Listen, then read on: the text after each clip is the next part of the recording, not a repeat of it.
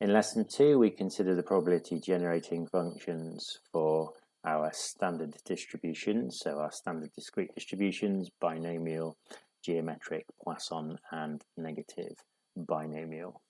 So for each of the 4 standard discrete probability distributions, we have a particular probability generating function. You do get these all in the formula booklet in the same place as all the other information is regarding the 4 main discrete distributions, but you may be asked to derive them. Okay, so we'll look at their use and their derivations in the remaining content. So first of all, we look at a binomial. So binomial distribution, parameters n and p, then our result for our probability generating function will be q, where q is 1 minus p plus pt to the n. That's our formula that's given in the formula booklet that you can just quote and use, unless the question obviously asks you to derive the result. So in our example 1, we've got Dave and Tim playing snooker. We have x represents the number of times that he pots the black, so a number of times that Dave pots the black. So we've got a binomial, 3 trials, probability of success 0.8.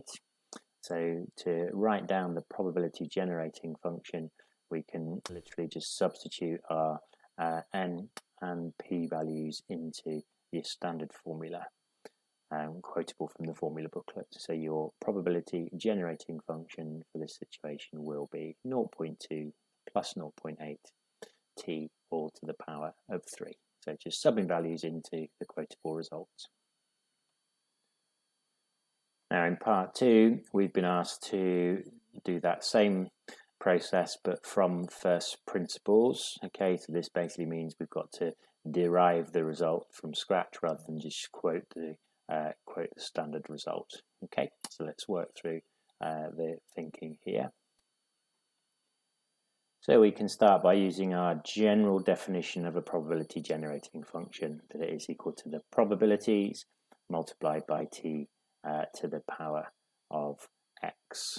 So if we start by setting up a probability distribution for our binomial, so in this case x can be 0, 1, 2 or 3, use our knowledge of the binomial to write down the calculations for the probabilities, and then set that up in the form of a probability generating function rather than a probability distribution. So writing it as a probability generating function, we've deliberately not calculated our probabilities as yet so we can spot patterns in our working.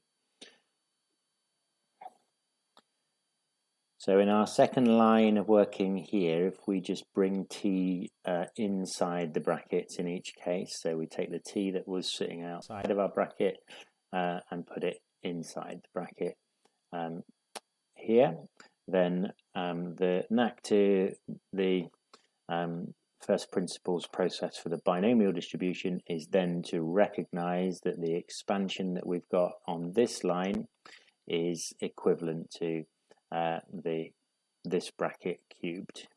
Okay, once you know that that's what you're looking for, then it's sort of much quicker and easier to be able to spot that connection. Okay, so it's something that you've got to kind of look for with the binomial, that line is equivalent to that expansion.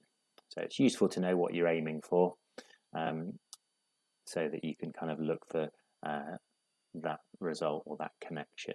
Okay, but that's the idea behind the first principles. You set up your probability generating function, just rewrite it slightly so you can recognize it as a sort of binomial bracket to the power of 3.